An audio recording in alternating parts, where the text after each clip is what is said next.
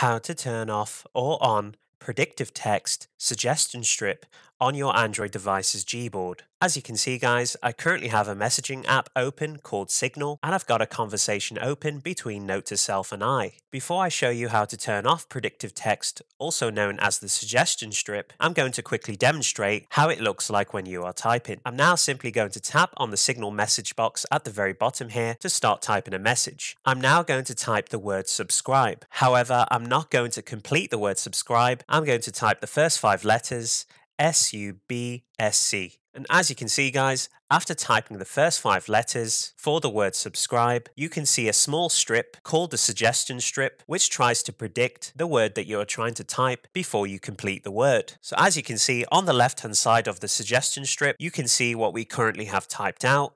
In the middle of the suggestion strip, you can see the word subscription, which is one of the words the Gboard app is trying to suggest for us. And furthest to the right here is another suggested word, which is the word subscribe, and that is the word that we are actually trying to type. The suggestion strip has accurately predicted out of 2 suggestions the correct word that we were attempting to type. You can either now simply finish your word by typing out the rest of the letters, or you can simply tap on the correct word that the suggestion strip has predicted for you. So all I'm going to do now guys is tap on the word subscribe. Alright guys, so that's how the suggestion strip works. I'm now going to show you how we can turn off this feature. The first thing I'm going to do is go back to my home screen of my Android device. Next, locate the settings app. As you can see guys, for me, the settings app is at the bottom right hand corner of our Android device. I'm going to tap on the settings app now to open it. Once you've got your settings app open, look for system. I'm just going to scroll all the way down here, and as you can see guys, system is the 3rd option from the very bottom here.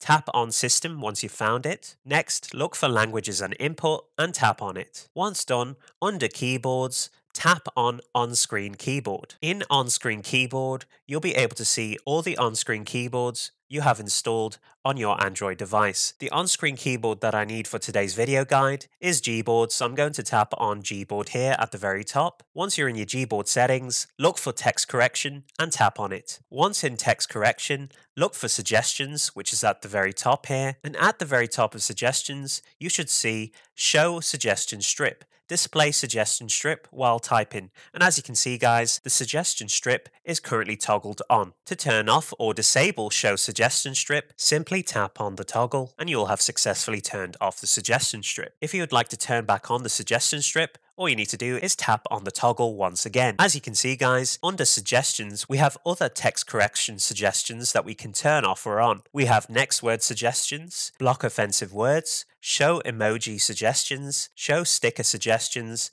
and suggest contacts. You can turn on or off any of these text correction suggestions. Alright guys, once you have disabled or enabled the show suggestion strip feature, you can simply exit out of your Gboard settings. I'm now going to open back up my messaging app, which was Signal, to go back to the conversation between Note to Self and I, and I'm going to reattempt to type the word subscribe, but only the first 5 letters, SUBSC, and as you can see guys, we have no suggestion strip above our on-screen keyboard letters or underneath the Signal text message box. And that pretty much concludes the video guys on how to turn off or on predictive text suggestion strip on your Android device's Gboard. If you enjoyed this video, be sure to give it a like, comment down below, and most importantly of all, subscribe to support the channel. I'll see you on the next video. Why is it so